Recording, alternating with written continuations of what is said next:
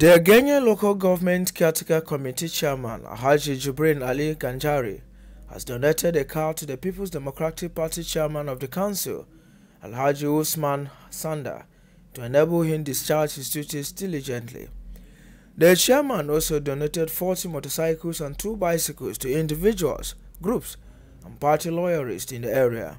Presenting the items to the beneficiaries, Alhaji Jibrin Ali urged them to use the items judiciously, promising more empowerments of other party members.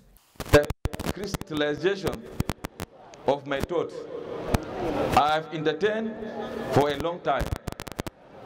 I have also been thinking of how to recognize and empower the outsiders. At this juncture, I call on those that receive the empowerment to consider what they can do for the protection of Ganye local government.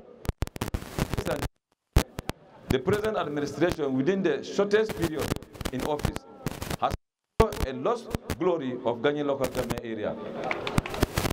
We shall utilize within our resources in the federal allocation of January. The divisional police officer in the area, DSP Yaya Nuhu, appreciates the caretaker chairman for his philanthropist disposition, saying the items will be utilized judiciously. Gwamnatin Ganye, chairman na Ganye, ya ba ku da zuciya guda don Allah ku rike da zuciya guda. In fashi ta yi ka gera, ba wai za ka jira sai chairman ya ce da kudi ya ba ka yi fashi ba. 10 motorcycles were donated to councillors in the area at the event.